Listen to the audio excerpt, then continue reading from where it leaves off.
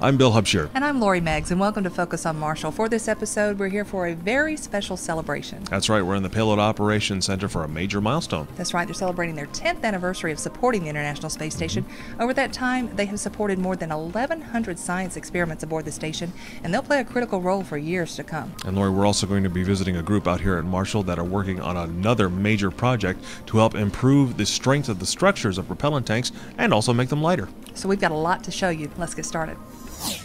We're here now with Mike Roberts. He is the test conductor for the shell buckling knockdown factor test that just finished. How do you think it went?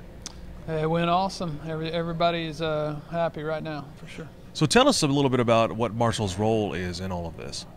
Well, Marshall actually built the test article, similar to an ET barrel. We also transported it to 4572 and instrumented it for several months. It has over 900 strain gauges on it, and we moved it up here to stack up and to test.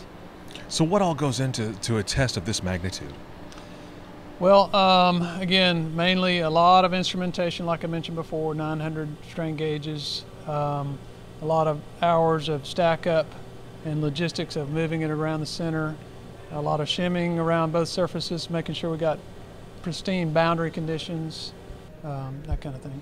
And I think after today's test, you also have to be a little bit patient.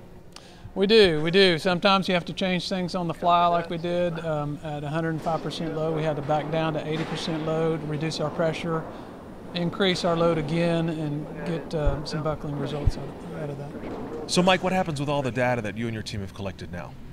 Well, the data that gets processed, our main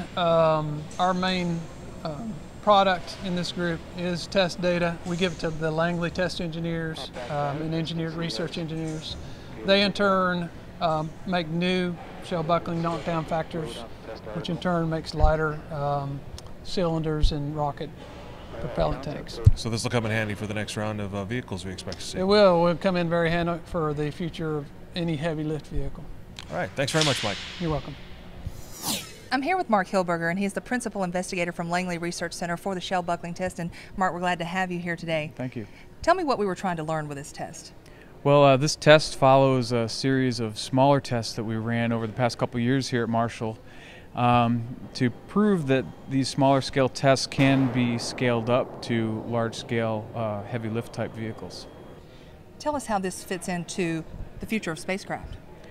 Well, this is a critical test for us to validate our computer simulations and our understanding of the buckling specifically of very large launch vehicle structures, so that we may update some of the old design guidelines that we currently still use. Tell us what you actually did during the test. What were we looking at?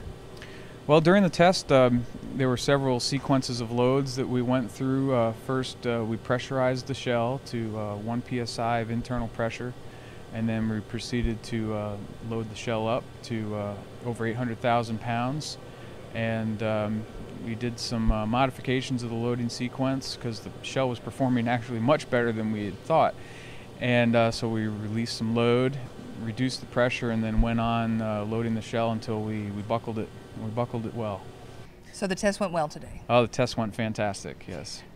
Talking about the technology, I noticed that little black dots on this. I mean, that's really high tech right there, putting black dots on a can. Yeah. Tell me what that's for. Oh yeah, that's very high tech. The dots you see behind you are placed on the test article, and then we monitor them during the test with high fidelity digital cameras, and the cameras can pick up the minute changes in that pattern, and from that we can calculate what the deformations are and the strains are in the test and in real time. So it's a very powerful tool. So now that the test is over, what's next?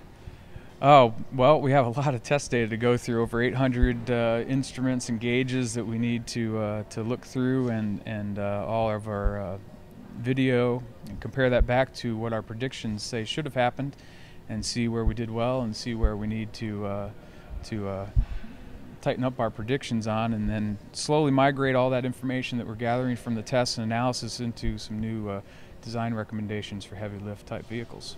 All right, well, congratulations on the test today, and go look over that data. That's all right, better thanks a lot. for you than me. Whew. Thanks, Mark.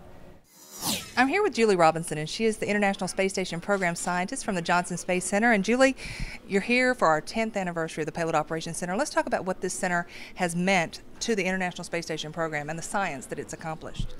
It's amazing to realize the center's been operating for a decade now, and the way that they have transformed the way that we manage laboratories in space is just amazing. The professionals here make sure that every bit of research that's being done for hundreds and hundreds of investigators around the world is successful. And I'm sure you hear a lot of feedback from those investigators about how the Payload Operations Center helps them accomplish their goals. I hear feedback from the investigators about the way they help them respond when something doesn't go as planned, the way that they help investigators get new data collected when they find something, a new discovery that they're excited about. And even I hear things about the Southern hospitality, the way that the POIC members here take care of them when they're here in town doing their operations. And let's talk a little bit about the science. Over 10 years, a lot has been accomplished. You know, it's really amazing because some of the things that have happened on the space station in the last 10 years were not what we expected when we originally developed the laboratories. For example, we have 2 different teams working on developing vaccines for salmonella food poisoning using results from research done in space. Well, Julie, I know that everyone here is thrilled that you came today and to be a part of this anniversary. Thanks so much for joining us. It's been my pleasure. We're joined now by Pat Patterson. She is one of the Payload Operations Directors here at the Payload Operations Center. And Pat, if you would first, tell us a little bit about what the Payload Operations Center does. Okay, we're the center that enables everybody to get their science accomplished, their NASA science and partner science accomplished on board the International Space Station. So we work ahead of time to get products ready for the crew to execute from. We then also gather all the resources for what the science experiments are going to need and figure out how to lay those out in a plan so that we can get the most science done every day. And you have a big part of the puzzle in that you work with both the scientists and those astronauts on orbit. That is correct. We're sort of the middleman between the scientists on the ground and the crew orbiting on board station. So you have to be very versatile. That is very true. Now, a lot of our viewers may not be aware that you were actually here for the very first mission 10 years ago. Tell us a little bit, first of all, about that mission in particular. I was. 5A.1 launched on March 8th, 10 years ago, and it carried up the first MPLM, which also had our first NASA utilization rack. It was the Human Research Facility 1 rack, the HRF-1 rack. And my team and I were the lucky ones that were on console. We were working midnight shift. It was about 5:30 in the morning when the shuttle launched off, and we knew our lives were never going to be the same after that, that our jobs just got way more exciting. So how did it feel knowing that you're going to have such an impact on the agency's mission?